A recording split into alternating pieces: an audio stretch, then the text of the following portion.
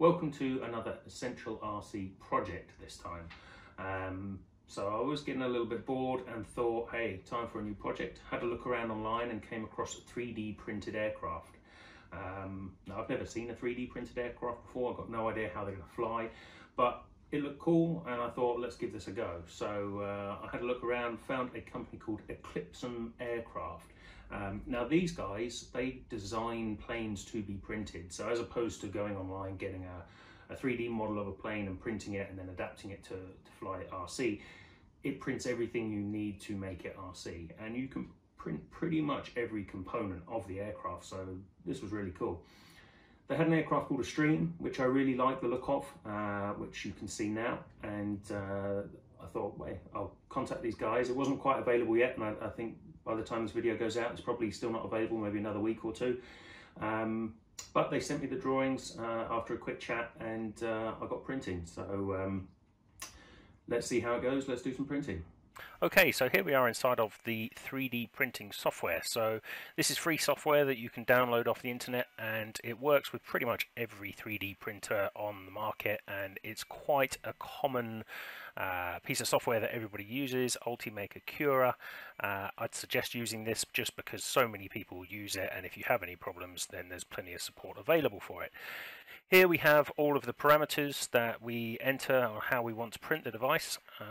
If we go now to the files that we got sent from our friends over at Eclipson Aircraft, you will see that there's quite a few files here. Now we'll start with the first one, the fuselage, or the front of the fuselage I should say, and now you can see that's dropped it into here.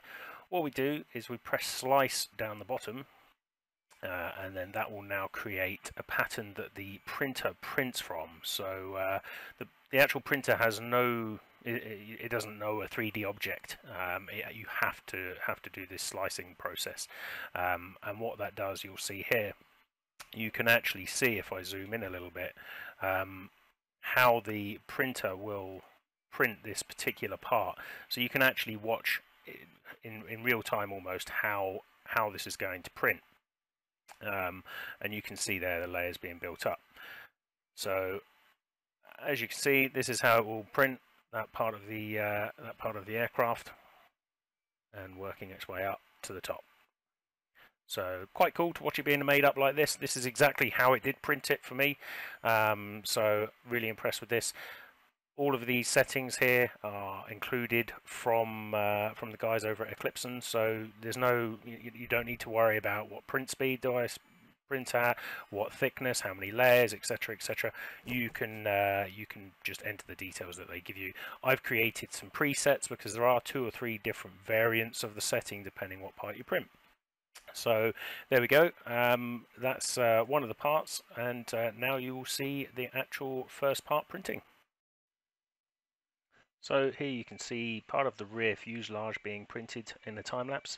This took approximately 5 hours, so these parts do take a little while to print, but you can just go out and leave it going. I didn't watch over it or anything. And here we have part of the vertical stabilizer right at the back of the plane being printed now.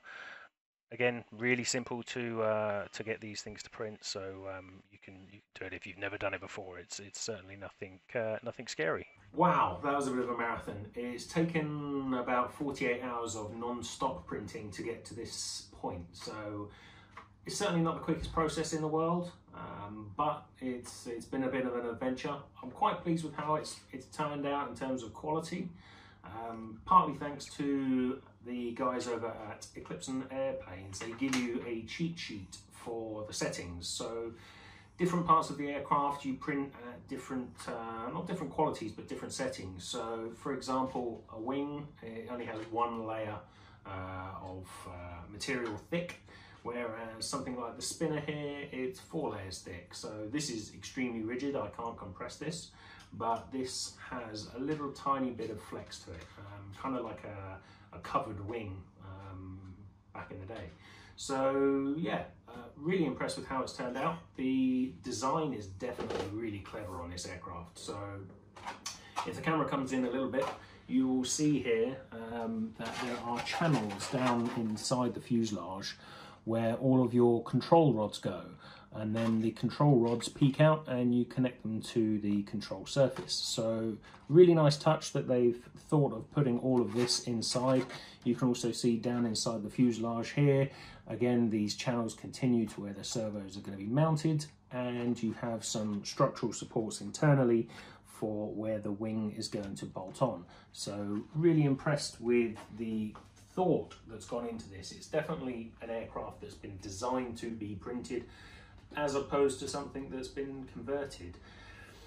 In the front of the aircraft, in the cowling, there's a really nice battery hatch, plenty of space.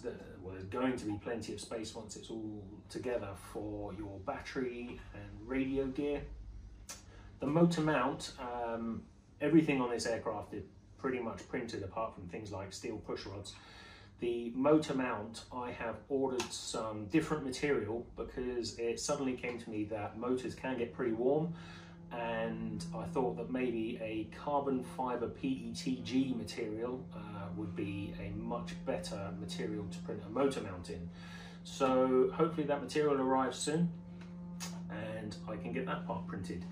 Other things to mention, although it's taken 48 hours to print, of my actual own time putting the files onto the SD card and putting them in the printer, you're probably looking at an hour or two tops of my own time actually getting to this stage. So it's kind of a print and forget process. A lot of these parts I pressed print and then woke up in the morning to them being ready. So it's quite nice in that respect. And of course, if you damage something, say you break a cowling, you can come home and just press print and you'll have a new cowling. I've chosen silver to print this in, but you can obviously get this material in pretty much any color. You can get glow in the dark, you can get ones that change color from different angles, so you could really get creative. As it's my first go, I thought I would just stick to one color for every component, but maybe I will change that on the next one. Talking of the next one, the guys over at Eclipson Aircraft have just released an EDF model as well. And given that every member of the Essential RC team has an EDF, we're pretty keen to fly EDF, so it's definitely something we're going to be interested in. In the next video, I will be gluing all of these components together and installing radio gear. So make sure you subscribe down below to get notified of when the next video comes out, and you will see me gluing everything together, putting the radio gear in, putting the motor in, the speed controller, all of those parts we'll be putting in and getting it ready for flying. And we will see how easy it goes together from these bits to one aircraft. You do just use Sino. I'm going to use thick Sino to glue everything together, and some activator. There's no spar in the wing, so it has printed in essence a spar in the wing, and it just glues together. There's tabs to make sure everything lines up. So that's about it from this episode. Make sure you press the like and subscribe button down below, and if you are interested in episode 2 where we put this together, then I will see you in the next video. But apart from that, thanks for watching this episode of Essential RC, and we'll see you soon.